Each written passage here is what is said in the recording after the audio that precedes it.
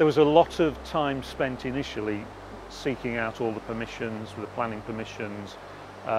We had to get an abstraction licence to enable us to take the water from the top of the weir, even though we're putting the water back in the river. And then there were all the issues to do with the fish. And so the design proposals were carefully appraised by the Environment Agency, questions asked, reports obtained, just to give all the reassurance that we wouldn't be damaging the fishery. We did have to make planning applications for all of our projects so far. Solar PV projects on non-domestic buildings have to have planning permission, whereas on domestic buildings it's permitted development now. And so that means that you have to build in the time for preparing the planning application and for the time that the council takes to determine it. And the sort of statutory time for that is 8 weeks. Of course, you have to go for planning permission, and that's a relatively expensive process. It's not as expensive perhaps as a wind turbine, but you've still got to do, it's usually classified as a sub-environmental impact assessment, and it may typically cost £30,000 to £40,000 to produce all the reports and produce all the plans. Well, there is issues like noise, smell, visual impact, transport issues that it creates, groundwater contamination, flood risk, a whole list of things like that. This site here had a particular issue with a flood risk because it's relatively low down, so we had to look at that in more detail. You might end up having to do an archaeological survey, you have to do bat surveys. In this case, planning took about a year. Thereafter, then you've got to get grid connection offers. That takes about 4 months from when you first ask for it.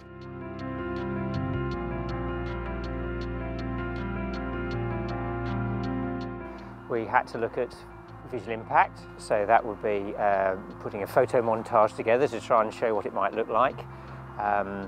We had to do a desk-based survey on terms of would it impact on birds and things like that. We also had to use the manufacturer's data on how noisy it was and show that, you know, over a certain distance that would be less than the background noise. Where we didn't have the skills within the group, we got people in to help us. So maybe with the technical side of assessing a second-hand wind turbine, we employed somebody to assess that for us and to help us. We employed people to assess the tower to see if it was structurally sound. So for specific instances, we got people in to help us. There's some big things like planning permission, grid connection, the transmission of your Vodafone mobile phone sort of thing, and television and radio all have these links, and you have to avoid them. So this network that exists, you have to sort of go in between, and finding those holes can take quite a while sometimes. You have to get permission from the electricity company to be able to plug it in, and also find out how much they're going to charge you to do that, which can be quite a lot of money. So up to £70,000.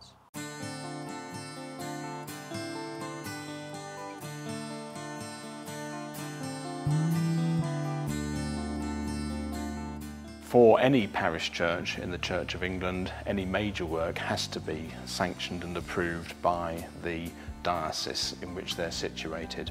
And our advice from our experience is to involve that committee, those specialists, that expertise, as early in the process as possible. Get them on side, get them to come and have a look, talk with them, learn from them if they've got any ways to tweak the plans at all, so that then they become friends in the process and not foes. The diocese are enormously helpful. The committee are the ones that advise you as to whether you can apply for a faculty. The faculty is the planning permission and is given by the Chancellor. Dowson is a formal document, but you have to go through the DAC first and get them to say you may apply, your application is adequate and likely to be passed.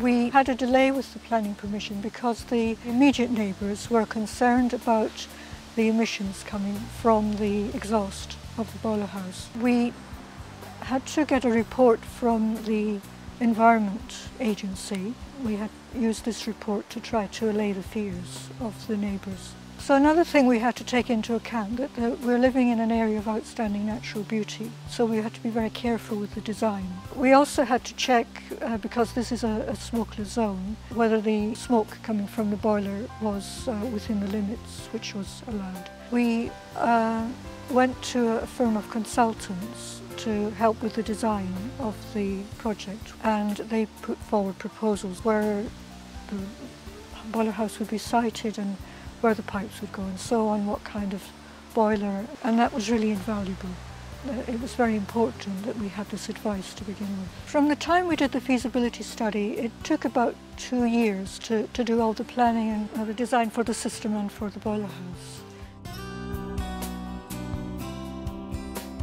My name is Will Richardson. I'm a project director at a not-for-profit organisation called Yorwoods, and we specialise in advising on forest management and setting up biomass supply chains. The key benefit that if they didn't have the the knowledge of forest management and the processes involved, so for example you need to know things about the legislation around cutting trees down. You need a felling licence to fell trees, and that is applied for through the Forestry Commission. That felling licence is key to sustainability. Basically, you cut a tree down, you've got to replant it on the basic level, and the Forestry Commission give you permission to do that.